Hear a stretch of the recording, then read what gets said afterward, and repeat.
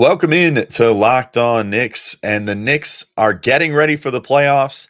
Other teams are playing in the play-in, but we don't have that problem. So we're going to take some time and pick the end-of-year awards, Knicks-specific edition.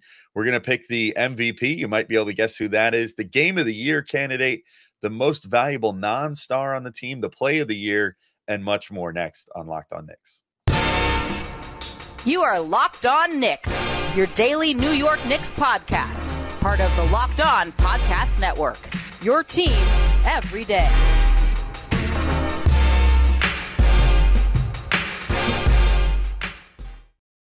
All right, welcome in to Locked On Knicks. Today's episode is brought to you by Monopoly Go.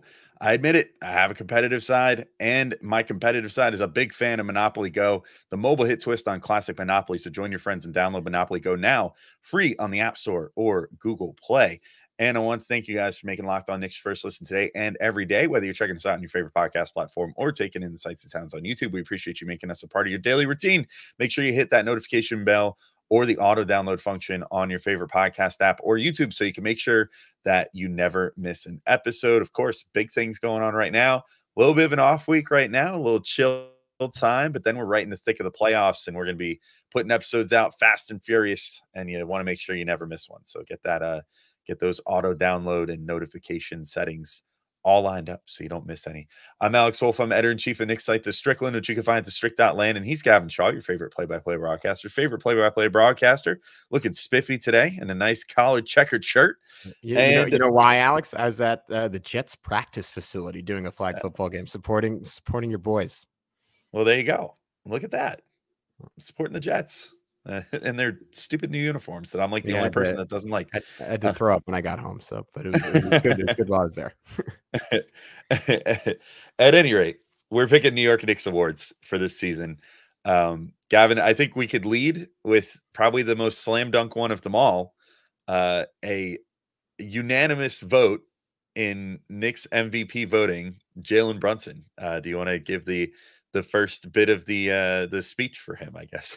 Yeah, I had Ryan Arcidiacono, but eventually the public pressure wore out, and I went with our guy Jalen Brunson. The more interesting part of this conversation, maybe that I was just thinking of while you were teeing us up, is if Julius Randle had stayed healthy, would he have made a run at this? Which I'll let you give your take on. But yeah, he's the undisputed winner. Third highest scoring season in team history at 28.7 points per game. That incredible 61-point night against the Spurs that will come up again later. One away from Carmelo Anthony's record. Two different 50-point games. That puts him with Bernard King, Allen Houston, and Richie Guerin. Was it Richie Guerin as the only players who didn't produce so? Richie Guerin. 31.5 points, 7 assists, 48, 37, 86 slash post-Randle injury.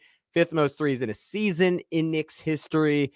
Second in the NBA with 35 charges drawn. And in that Suns game, I think the most threes in NBA history without a miss ever, with 9, which was absurd. So an all-time season for Jalen Brunson, one that warrants league MVP consideration. How could he not be our Knicks MVP?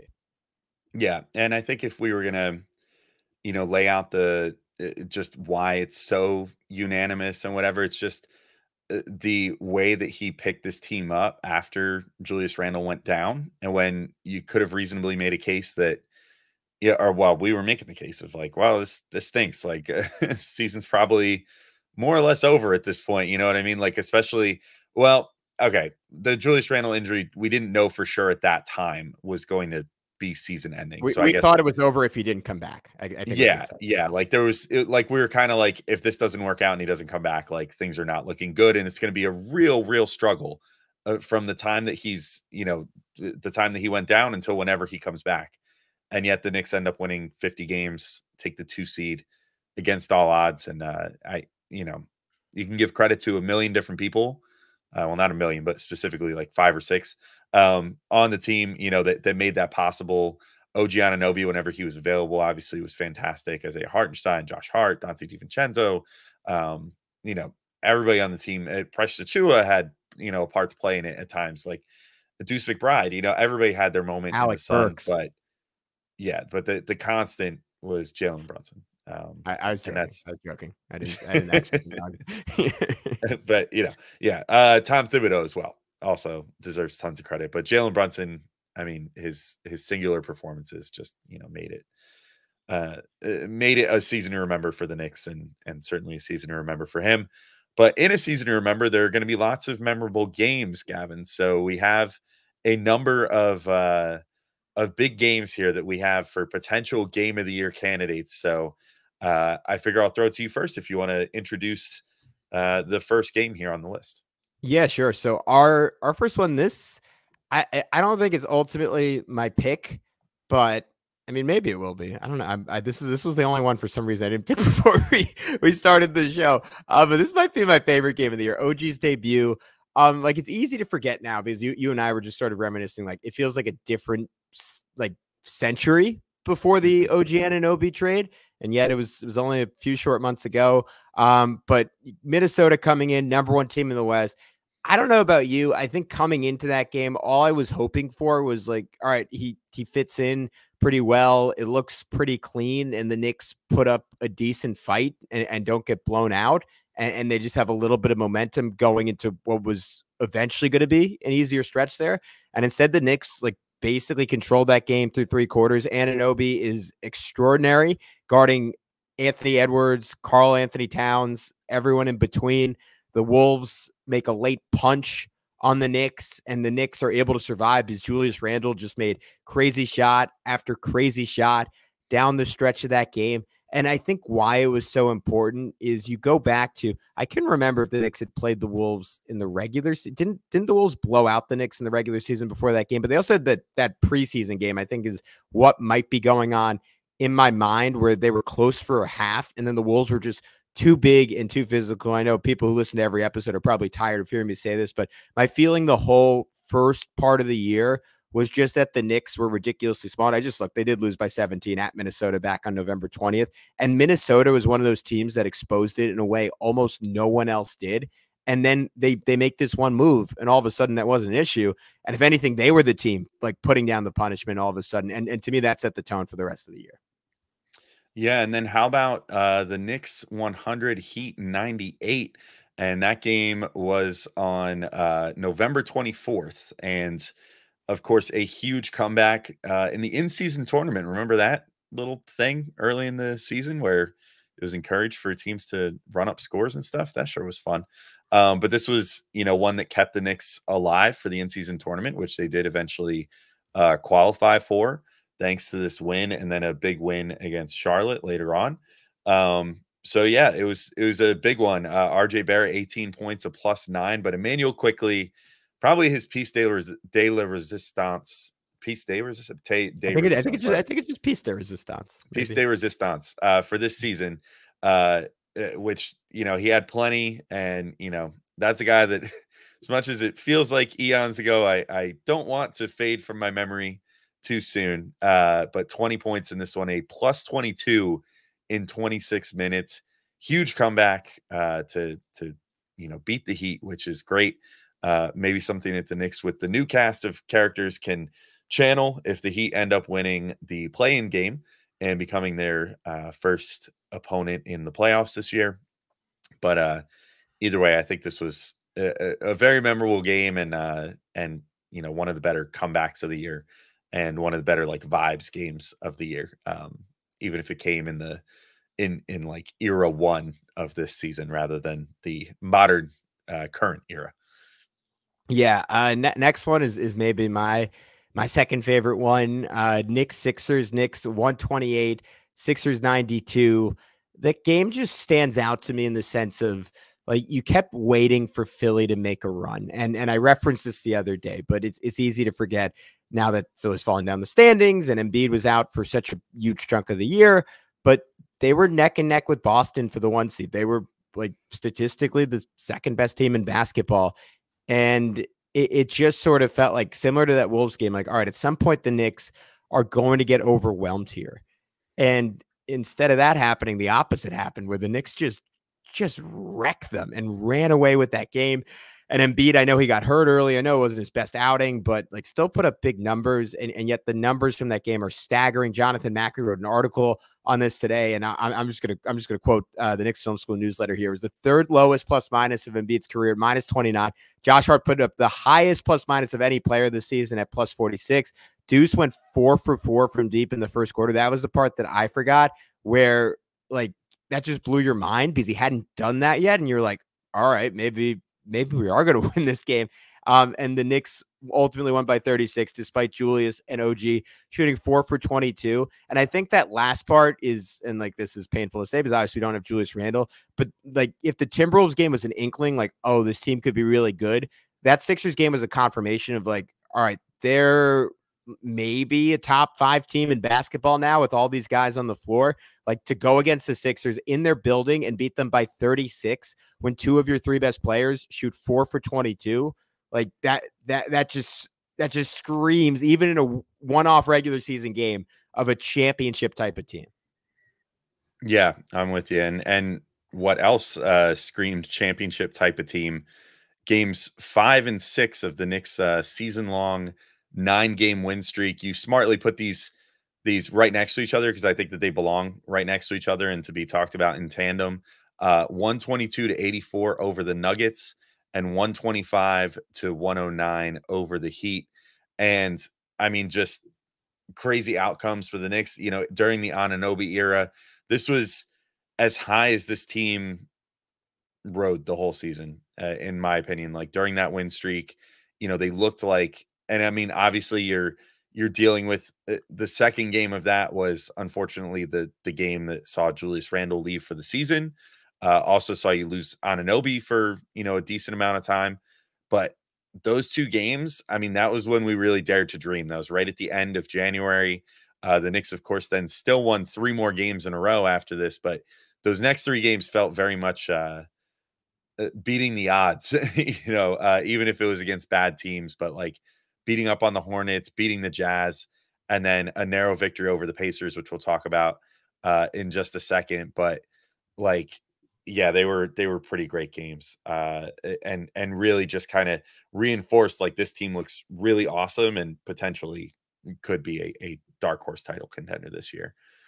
But this is a loaded category. There's still a decent amount of games to get into, including the one that I think we're both going to end up picking as the game of the year. In just a sec, we get to our next segment. We wanted to remind you that this next segment is brought to you by our sponsor, BetterHelp. Sometimes we all need the opportunity to get something off our chest, big or small. Certain things can really start to get to you. It's important to let that out, especially to someone who's unbiased on your life. So today I want to say how I really feel about something. You might even be thinking about the same thing this week, and it is the Knicks getting the 2 seed. The phrase that's kept coming back in my head is no good deed goes unpunished. It's a dark way to look at the world, maybe reflects some pessimism that I need to deal with in real life therapy, but I am just worried that the Knicks did the noble thing in winning that Bulls game, playing it out, showing that they're never say die attitude. They're only knowing how to play one-way mentality is limitless and doesn't have restrictions. And everyone around the world, the NBA world that is complimenting them, is saying how great it was. And I wonder, like, if the season just ends with them losing to one of these 2 teams, like, do you want that pat on the back, or would you rather have done like the somewhat like darker path of sitting guys and maybe definitely getting out of the first round and maybe even getting out of the second round? I don't know. Anyways, therapy can be different for everyone. Most of us have bigger problems than our favorite sports team. It's important to get things off your chest every once in a while. If you're thinking of starting therapy, give BetterHelp a try. It's entirely online, designed to be flexible and suited to your schedule. Visit BetterHelp.com/LockedOnNBA to get 10% off your first month. That's BetterHelp, HELP.com/LockedOnNBA. All righty, we are back on Locked On Knicks, wrapping up our game of the year conversation. Final 3 here, Alex. Knicks Pacers 109-105. You did the pod on that one. I was heading to a bachelor party. What are your memories of that win? Yeah, I actually went back, so I don't want to spoil it, but my play of the year came out of this game just for how memorable it was. And I was going back. I couldn't remember when exactly it happened. I had to do a lot of forensic analysis to find. I had to go back in the Strickland Discord and go look for when we made the emoji of that moment. That has been a staple in the Discord ever since then, and like go through all that and then figure out which game it was and then find that moment and whatever. But this game just was a knockdown drag out game, one of the worst ref games of the year for the Knicks, and yet they still overcame it, won their ninth straight. This is when you kind of just felt like this team might be invincible. Like, how did they just do this? You know, they beat the Pacers without Anunoby, without Randall, with Jalen Brunson getting quite literally punched in the face down the stretch of the game on an inbound, having the ball taken out of his hands and thrown up for a layup for the Pacers. That was an uncalled foul where he literally got, I'm not kidding you, go back and watch it, clubbed in the face. It went to the ground in a heap, like he had just, you know, gotten punched in the face.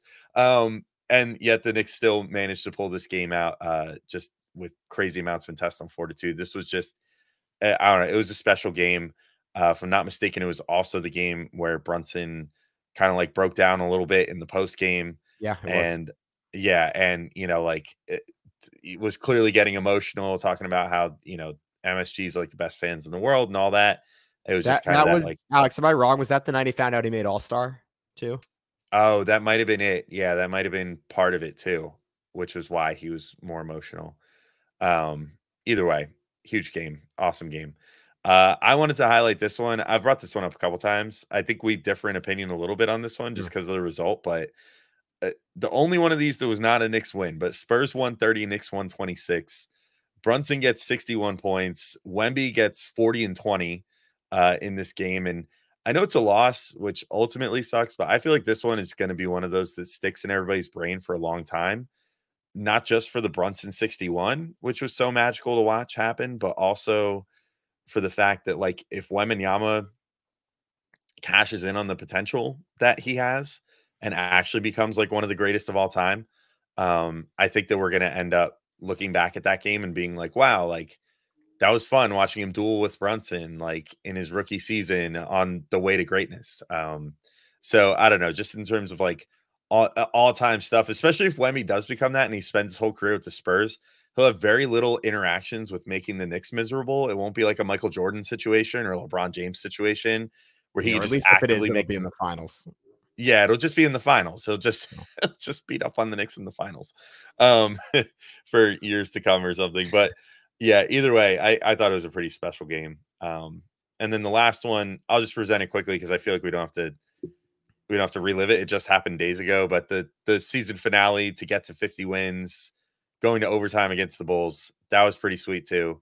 You know, regardless of if you know how you feel about the 50th win and the second seed and you know whether they should have gotten it or not, like it was in the moment just cool. You could see it meant a lot to the players, and it was just sort of like, I don't know, a perfect dramatic cherry on top to end this season and, you know, give the Knicks one last, like, I won't call it unlikely victory, but like gutsy victory.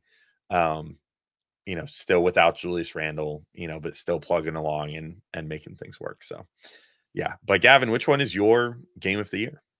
I just wanted to say quickly on that Bulls game because we didn't talk about it. If that Brunson shot had gone in, I think that might have single-handedly made it our game of the year. That's true. And that would have been the shot of the year, not just for the Knicks, but for the NBA or maybe Max Strus hit the 70-footer. I'm with you on that Spurs game. I love going back in history and saying, oh wait, those two guys played against each other. It's not that Brunson and Wemby are so separated in age, but to your point, just the point in their career and that kind of being Wemby, like who's been on this incredible streak, like his announcement that like, no, I'm not coming next year. I'm here right now. And Brunson to score 60 in that game. And that's maybe the footnote in the broader NBA world. That's a cool one. I think I'm not going with the one you're going with. I'm going with the first one I mentioned, Knicks Wolves.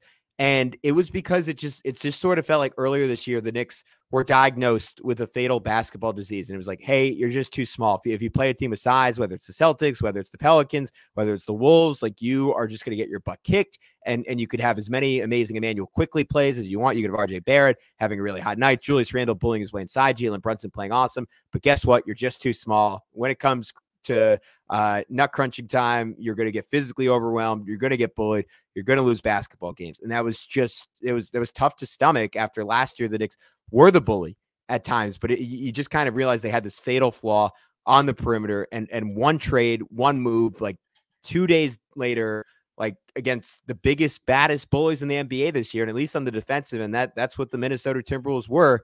The Knicks came out and beat them, and it just started that whole magical stretch. It's one of my favorite runs of basketball I've ever seen for my favorite team. So I like the beginnings of stories. That was a great one. I'm gonna go with that Knicks Pacers game. No big surprise. I think I sold it.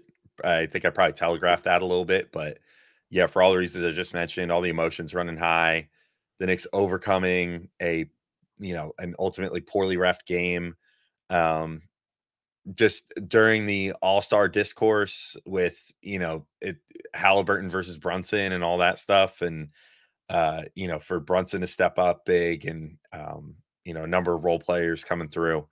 I think that's my game of the year. I don't know. That one, it just felt real good when that happened in the moment. So I think that one's mine. All right, cool. Let's hit the rest of these a little bit rapid fire. Here's a fun one. Most valuable non-star. So obviously this eliminates Jalen Brunson, Julius Randle. We both decided, or at least I decided, Alex, unless you want to push back on this last second, that OG Anunoby counts as a star.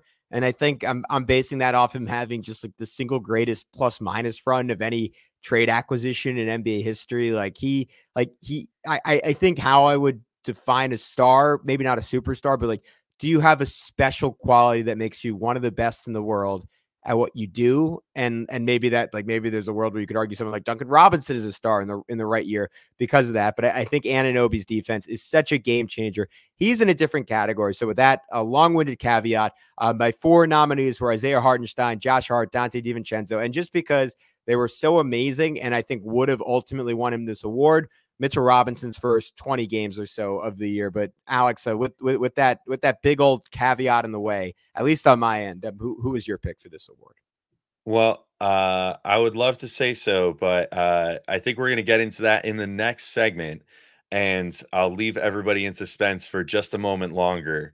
But yeah, we'll discuss that in the next segment. We each pick our winners out of those 4 candidates, as well as the play of the year, the most surprising development of this year, and the best Josh Hart quote, because there were certainly plenty of them. So we'll get into that next on Locked On Knicks.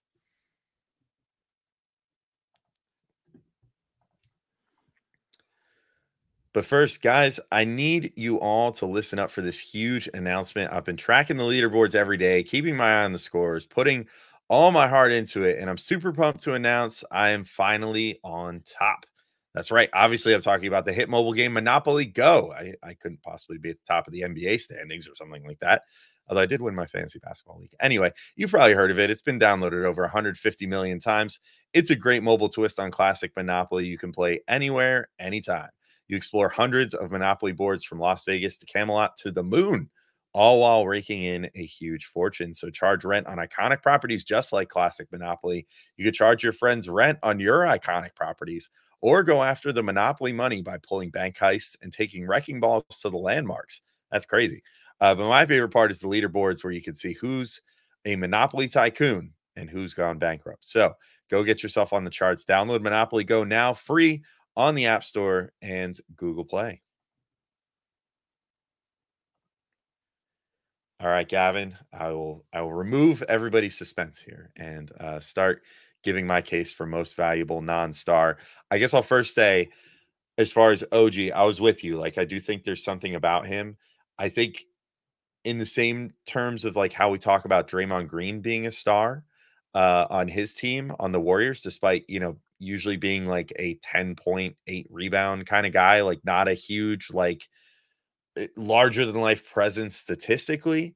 As far as impact, he's obviously a star, a multi-time defensive all defensive team, member and a defensive player of the year winner and all that good stuff. I think OG Anunoby, he has made an all defensive team, or perhaps two. Has he only made one, or did he make a second one with Toronto? But either way, he's got at least one on the resume. I think if you make an all NBA anything team, you can make a reasonable claim at being a star of some sort, even if it's a more defensive minded star. So I'm totally with you there.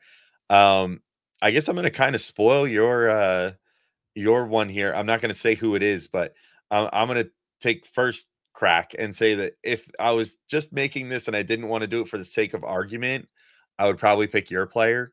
But just for the sake of being different, I picked a different player. So I went with Dante DiVincenzo.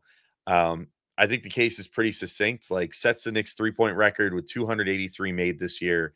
Sets the Knicks single game 3-point record with 11 made in a single game. From the time he entered the starting lineup, here were his stats, or at least when he entered the starting lineup and stayed there. He started like 2 games, I think, when Grimes was hurt earlier in the season. But I'm talking about when he entered the starting lineup and never relinquished it. 17.7 points, 4 rebounds, 3 assists, 1.5 steals, 0.5 blocks per game, shot 44.6% from the field, 39.7% from 3 on extremely high volume, and 76.8% from the free throw line. Gave the Knicks all the scoring that they needed, especially through all the injuries and everything. Was 6th in deflections per game in the NBA. And like, my overarching point with him was, like, for as much as we loved Grimes's potential on the offensive end and even on the defensive end to some degree, Dante just stepped in and did everything I think that we reasonably wanted out of Quentin Grimes and better, and just did it at a super elite level. Was one of the best 3-point shooters, not just on the Knicks, but in the entire NBA, and such a consistent presence for them. I also will shout out, I had to give him some award because he's apparently not eligible for most improved player this year, which we were making a case for him the other day. Apparently, despite playing in 81 games, because he didn't play over 20 minutes in a number of games for the first part of the season, as he was kind of breaking his way into the Knicks rotation and everything, he was disqualified thanks to the new standard set by the NBA this year, where I guess if you play in less than 20 minutes, it doesn't count as playing in a game anymore. Yeah, only two of those games count towards your total. 2 of them. Yeah. And they have to be between 15 and 20 minutes for those ones. You can have 2 of those. So he came up literally 1 game shy from being able to draw votes for most improved player, which seems like highway robbery. So I had to give him something here. So he gets my most valuable non-star on the Knicks. It's pretty crazy that the 50 plus minutes in his last game doesn't count as 2 games towards that. Like, the NBA is, if we're going to get ridiculous, let's get ridiculous all the way. I'm with you. That's absurd. I don't think it's, I know you were going to pick my guy. I don't think it's a bad pick. I think there's a great case for it. I mean, I go back to that 27 point per game stretch over 6 games where Brunson was hurt for a good chunk of that. Like he just hit levels this year that I don't think anyone thought was possible. And to me, the ultimate case for this, and as we find out who the Knicks are playing and get into our playoff preview, like, I kind of think he is the ultimate X factor in this Knicks playoff run. Like if he plays like he did in the regular season, I think the Knicks have a great shot at making the conference finals. If he falls off in a significant way, I think that might be the single most damaging thing to the Knicks, and it might be the thing I'm most worried about. But my winner for this award was Isaiah Hartenstein. He was 2nd in the entire NBA in defensive estimated plus minus, which is an all-inclusive defensive stat that is not super dependent on total minutes. Like, Marcus Smart is 3rd in the entire league. Jonathan Isaac just barely edged out Hartenstein. Both those guys played way less minutes than Hartenstein did on the year. So there's a case, at least by one metric, that he is the best defender in the NBA this season, or at least the most valuable. He was essential. Mitch set such an insanely high standard as arguably the Knicks' most important player the first 10 games of the season. And Isaiah, after an acclimation period, like, didn't just match Mitch's production, he eclipsed it. Like, the Knicks found a way to fully maximize him as a passer this year. And to me, his presence on offense unlocked Jalen Brunson in a way we wouldn't have seen if Mitch had never gotten down. Just providing that 10%, 20% extra spacing versus Mitch doesn't seem valuable, but I think it took Brunson to another level around the rim and changed how defenses were able to guard him. He was also unlocked as an off-ball cutter, which was just like when Mitchell Robinson, Julius Randle, and RJ Barrett were on the floor. There was no one to pass it to him, and there was also no room to cut into. And that's an element of Brunson's game that has really shined since the All-Star break. And then just offensive rebounds. Like he's been nearly as good of an offensive rebounder as Mitch was. Obviously, that's just huge for the Knicks offense in general, but it gets Brunson, DiVincenzo, those wide open, clean look threes that have fueled their offense all season long. Defensively protects the glass, cleans the glass as a rebounder, ridiculous steal rate for a center, makes some insane hustle plays, one of which we're going to reference later on. I'll just say it, that play against the Bucks was one of my favorites of the year, where he dove and then he dove again to punch it out. Without him, I just don't see a world where they're close to the 2 seed. And he's ultimately my most valuable non-star because he was the biggest key to the Knicks MVP, Jalen Brunson being their MVP. All right, well, let's start getting into our plays of the year. I'll highlight first Jalen Brunson dropping Alex Caruso, which was a fun one.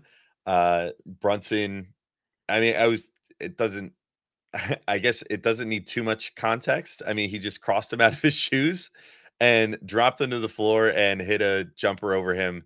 It was awesome. You always love to see it. You love to see some ankles get broken on a basketball court, especially satisfying against Alex Caruso, considering he's just such a nasty defender. And I mean, we saw it just this past week, loves to try to make Jalen Brunson's life hell as much as humanly possible. Although I think Brunson came out on top in that arrangement over the course of the last week. So, but yeah, just a fantastic play there. Yeah, that was great. I already referenced Hartenstein's the double dive. Like if that doesn't epitomize this team in one sequence, I don't know what does. And Tom Thibodeau was drooling. Like he borderline asked the reporters to leave the room and lock the door after describing that play. I'm going to save. I think, Alex, we should both save our top two. So I'll just throw the one more runner up for both of us, and that was Bogdanovich's up and under on Giannis. And this is, I will clarify, this is undoubtedly some recency bias. I did not put an immense amount of time into these. So in the comments, drop your favorites. I'm sure I forgot some great ones. Maybe I even forgot the best one, but this was recent. This was epic. The bogey up and under on Giannis, like someone who just looks like pretty close to the least athletic player in the NBA, going up against like the biggest freak in the league. The guy is nicknamed the Greek Freak. And he just somehow snuck it under his right arm to finish that up and under. That was insane. I could not believe my eyes. I watched that maybe 10 times over before continuing with the game. But Alex, what was ultimately your pick for play of the year?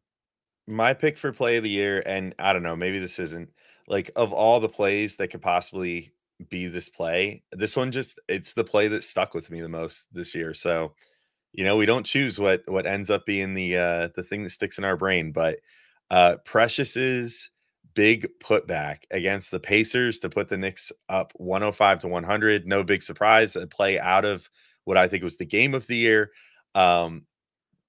Things were shaky at best at that moment. Knicks only up 3, and it just seemed like things were not going their way as far as like the reffing and stuff like that. Like you could feel like, oh, there's going to be like one bad call, something's going to screw this up. Like they really need to create this distance. And Precious crashes in on, I think it was a Brunson miss on like a floater. He just comes in out of nowhere, boxes out.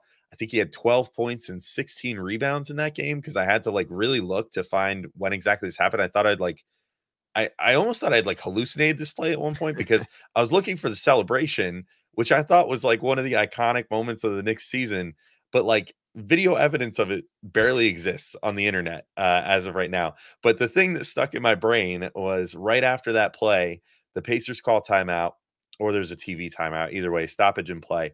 And they get a nice close-up shot of Precious on the MSG broadcast walking down the floor, and he looks like kind of like mean mugging, like stoic, whatever, walking down the floor. And then all of a sudden he catches eyes with Isaiah Hartenstein, and Hartenstein does his thing of just screaming, and Precious just unfurls this crazy scream that gets caught on camera, and then they chest bump, and that's like what sends you to commercial break. I don't know.